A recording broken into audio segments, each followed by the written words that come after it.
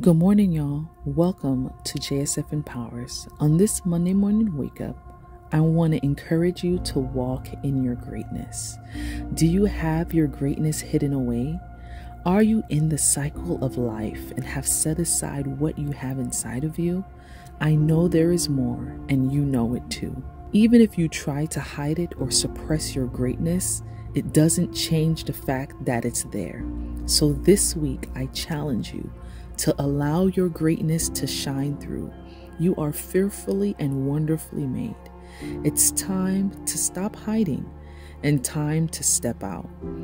Step into living in greatness, a life overflowing with the power God has placed in you, because you are more than enough. Do not for one moment doubt who you are and what you can do, because God has given you the gifts you need to be prosperous. You are more than enough. You are beautiful and you are lovely. Walk and know that you are great and you are capable of doing great things. Move in confidence, strive in boldness, believing in yourself and not allowing any negative thought to enter your mind. Speak positively always and walk in the freedom of your greatness. Here is a simple affirmation you can repeat throughout this week to keep you walking in greatness. I am great. I am great and can do great things. I will operate in greatness. I will operate in greatness and use what has been given to me. I am bold. I walk in the boldness of God, and I believe that He has made me to be strong. I am brave and free to walk in who God has called me to be. I believe in myself. Even if no one believes, I know who I am and who I should be in the Lord.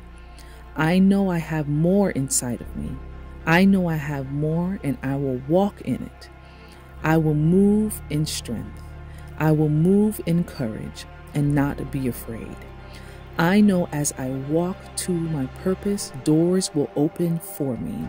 Doors will appear and opportunities will be available to me.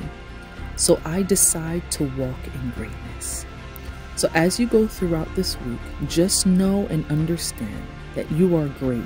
God created you to be you for a purpose. So walk in your greatness. I pray that you all have a blessed week, and I will see you for more encouragement. Don't forget to thumbs up, subscribe, and share. And I will see you next week for another Monday morning wake up.